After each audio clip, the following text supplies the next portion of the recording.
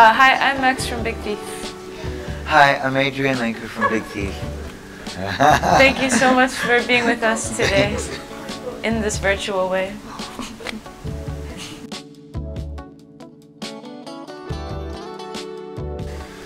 No, I'm kidding. What's the album that changed my life? You start. Car Wheels on a Gravel Road, Lucinda Williams. And One Quiet Night, Pat Metheny. Night Train, Oscar Peterson trio. Yeah, Night Train, yeah, it's a trio. I just remember listening to it on a bus to school or something, and it completely like engulfing me into another world, changing the chemistry in my body, and the feeling that you can press play and be teleported. It's a very strong thing, music, very physical thing, you know, so I felt it there very, very strongly. I listened to One Quiet Night every single night going to sleep as a child. Like, I listened to that album like hundreds of times. And then the Lucinda Williams record, it helped me through so much heartache. I would like be driving and just like cry singing, you know? Yeah, cry singing. Where it's like, oh fuck. I don't know, it felt like that record was like very much there for me, like a friend.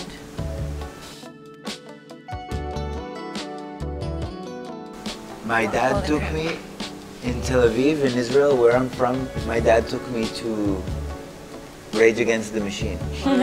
When I was 13, he said, like, you want to check out the band? Come, I'll show you something.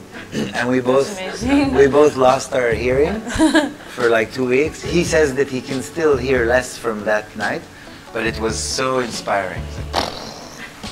So I remember that, yeah. I think mine was a Prince concert. Wow. Prince in Minneapolis, the Target Center, when I was like... Oh, you sang live? Wow. Yeah. I think I was like 13 or something like that. Yeah, I was like...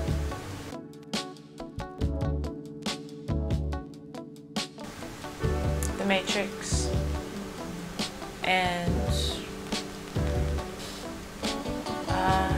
oh, now you go, maybe. For me, The Big Lebowski was something that's really like, I can keep watching it and watching it again. It's like a cult movie. A lot of people, you know, it's not just a movie. But yeah, when I saw it and where I saw it and how it affected me and my friends. So it's always just like this mantra, you know. I don't know what it deeply, yeah, there's something about it that I can watch every second and just love it. So that's a film I remember. But there's many films. So. Yeah, that's just the... Yeah, there's many, I can't think right many, now. Yeah. So I just said The Matrix because, like, I love that movie. Yeah, me too. I love The Big Lebowski, we own it.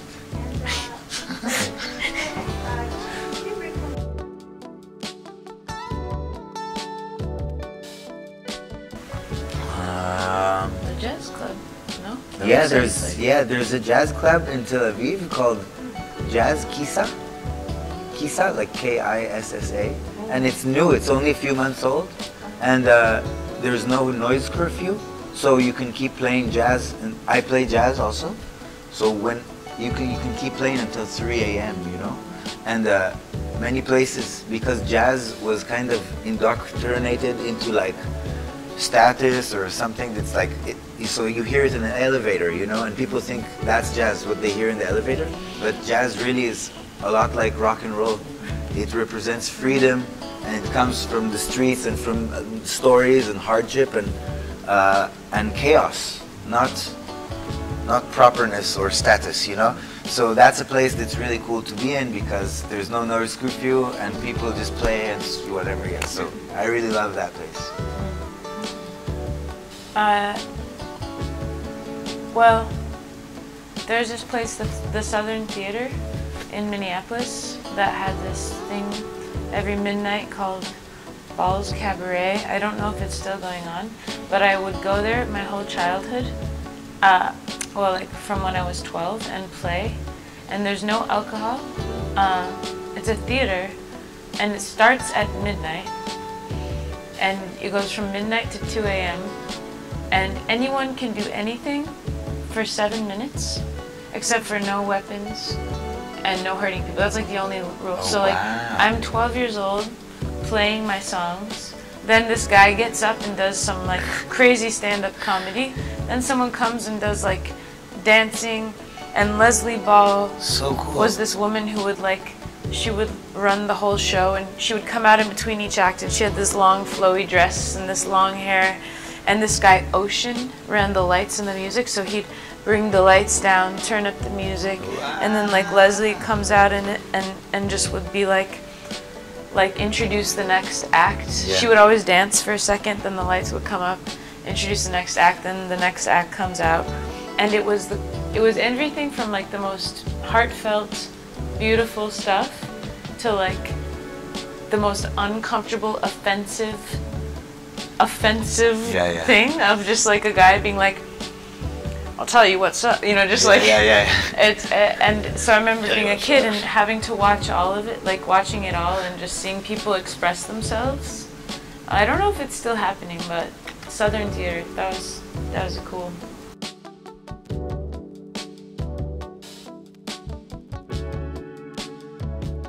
I like to see John Coltrane playing music in front of me.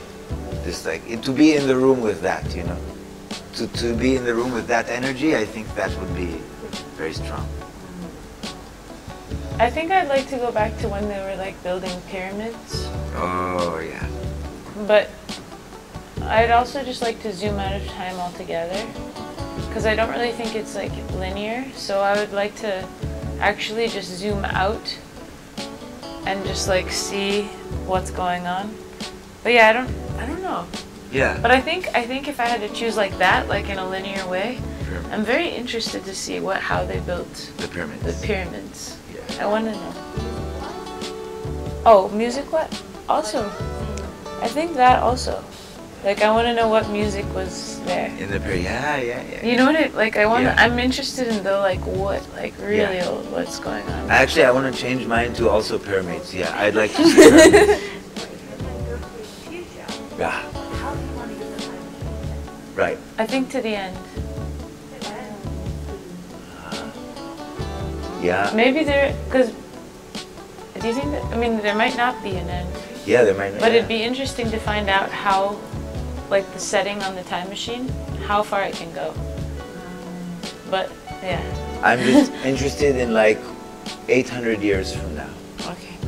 Just, like, one day, just to see what happens, you know? 800. 800 years.